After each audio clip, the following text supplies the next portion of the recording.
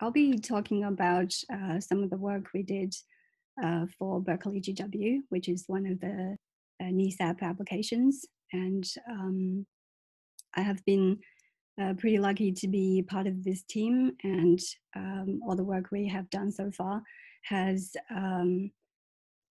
won us a finalist place in the Golden Bell nomination this year. So hopefully this is going to be interesting work to you.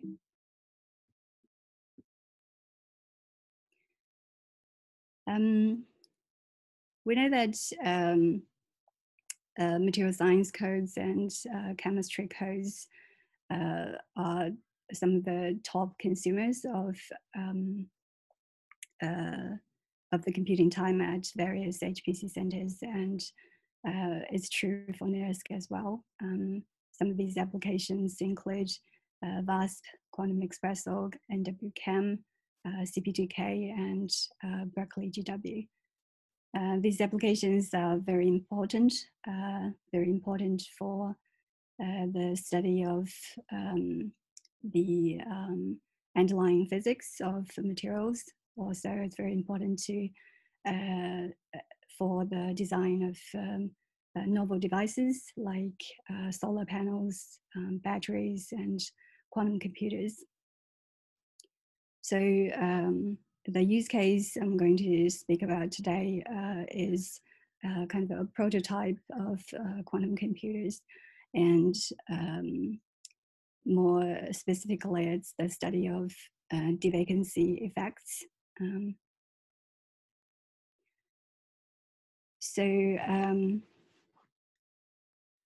What is GW?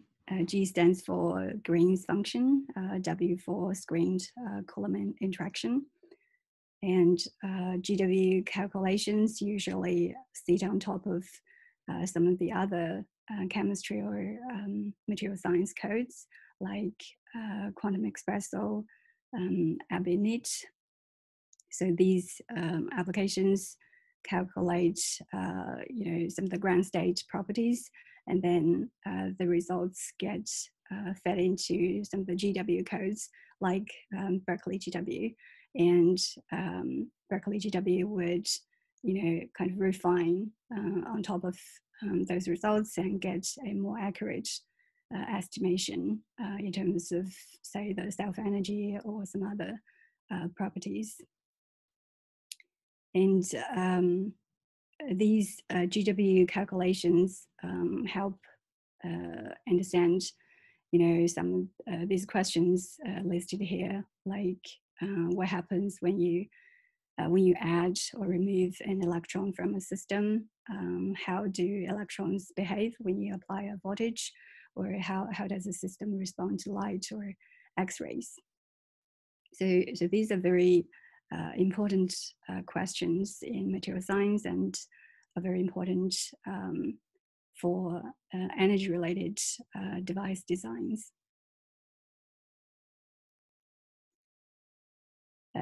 A bit about Berkeley GW. So there are 4 different modules in Berkeley GW: epsilon, sigma, kernel, and absorption.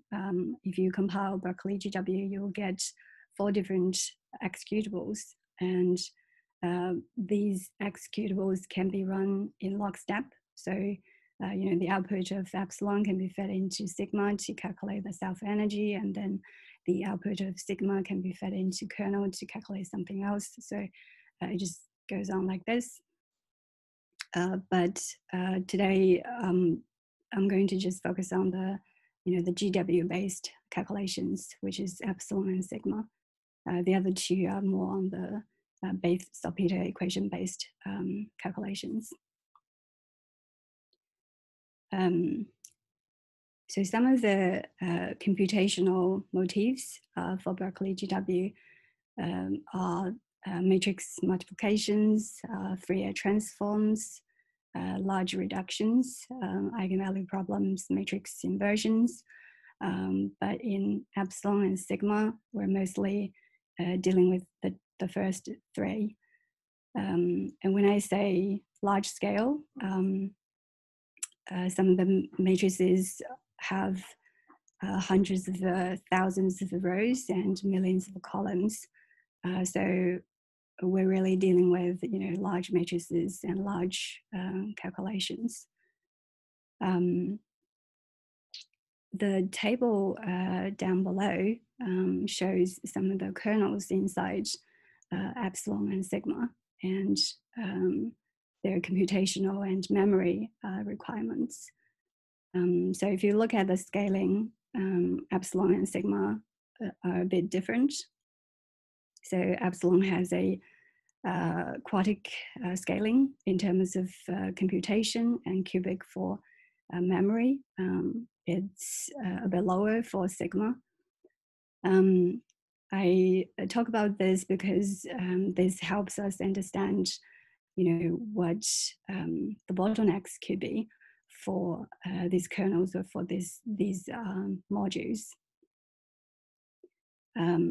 So if I speak from a roofline performance model point of view, these scaling properties would help me understand whether the kernel is compute bound or memory bandwidth bound, or communication bound, or even how much physical memory we need, because we could be limited by how much physical memory we have on the GPU or even on the host. So understanding this is very important. At least it has been felt helpful for this work here.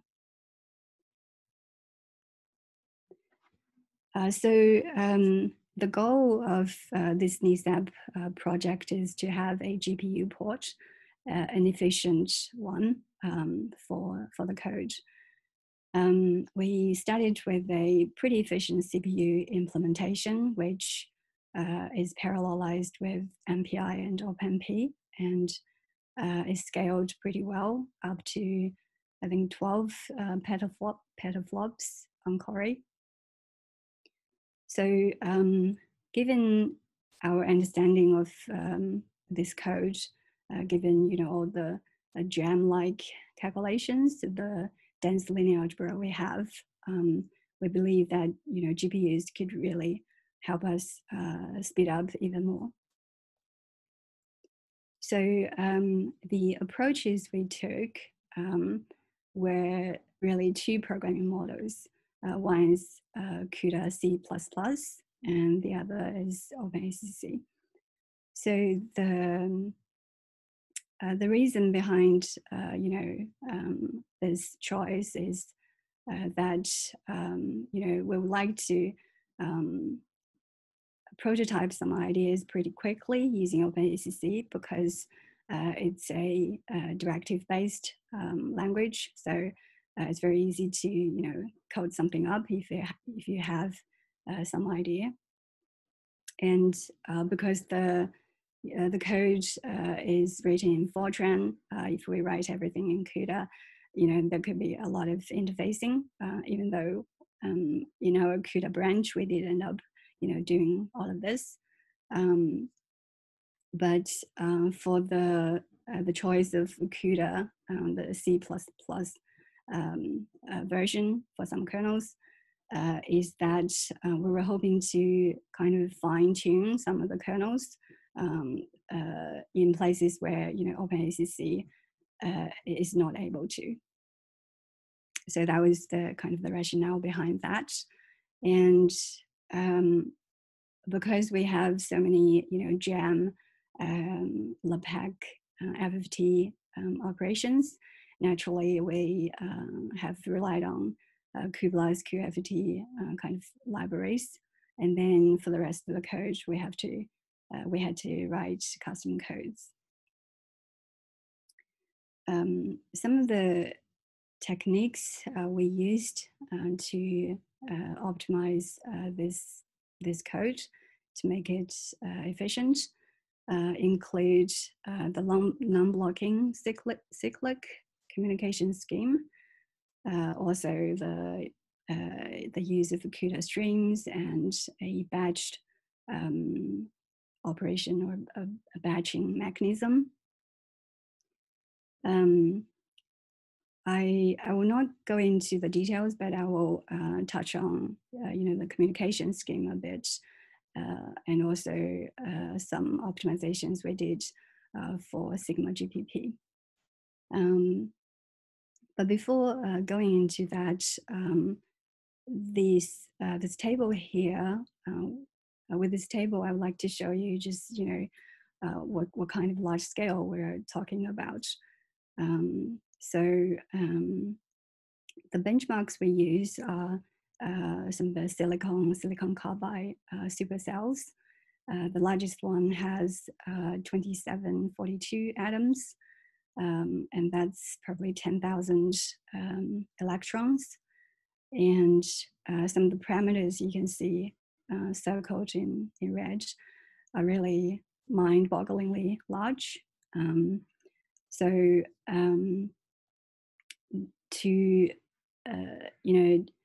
If we were not able to scale this up very efficiently, then the runtime would be kind of unimaginable.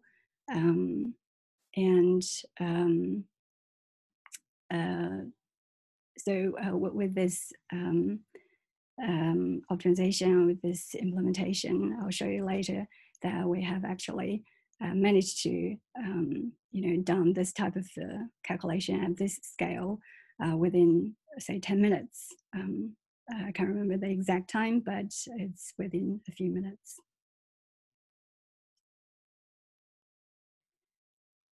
So the communication scheme, here we're talking about really large scale matrix multiplications. If we have a matrix M like this, kind of fat and short, and multiply it by its transpose or conjugate, we're trying to get this small matrix, and for example, if we have 4 ranks, we would have 4 different copies of this small quarter of this chi matrix, and each rank would be calculating a copy, and then we kind of accumulate all the copies together to get this final copy. So the conventional way of doing this is, really based on MPI collectives. So each rank is calculating its own copy, and then we reduce to 1 copy after the calculation is done, and it goes on until we get to the last portion of the chi matrix.